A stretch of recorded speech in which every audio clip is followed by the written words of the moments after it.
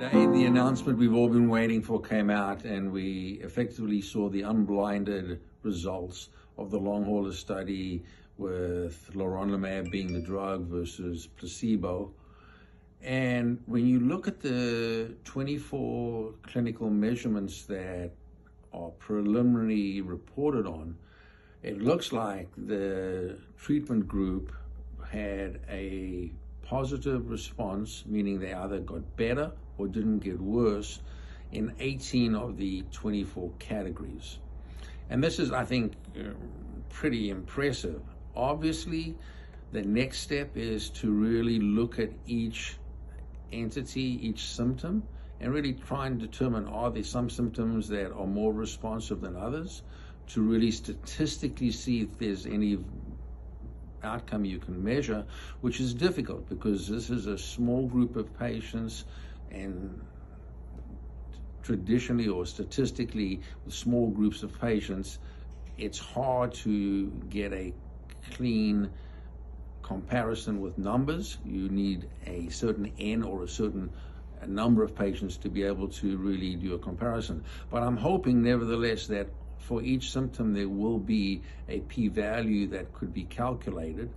And ultimately the most important thing is to match this up with the biomarkers, and then to plan ahead with the FDA for a larger study, which was always anticipated going to be necessary. And this next study will be comparing dosages, because there still is a lot of information we need to find out about what's the appropriate dose for each patient. Do all patients need the same dose?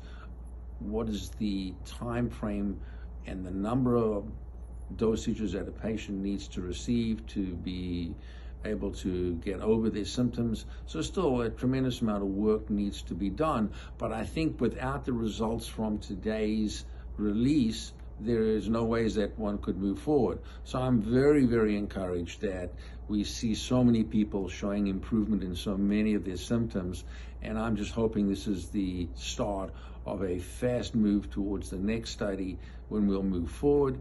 From my perspective today, mixed feelings. Always good to tell patients that they were on drug and that they did better, and to hear them tell you they feel better. And for those patients who want placebo, really just trying to reassure them that we're still there for them, and hopefully that when they're in the next study and get drug, that they will improve to the same extent of the results we've seen. And once more, I want to just thank all the patients who participated in this study. It was very time-consuming and arduous to come in weekly for almost 3 months.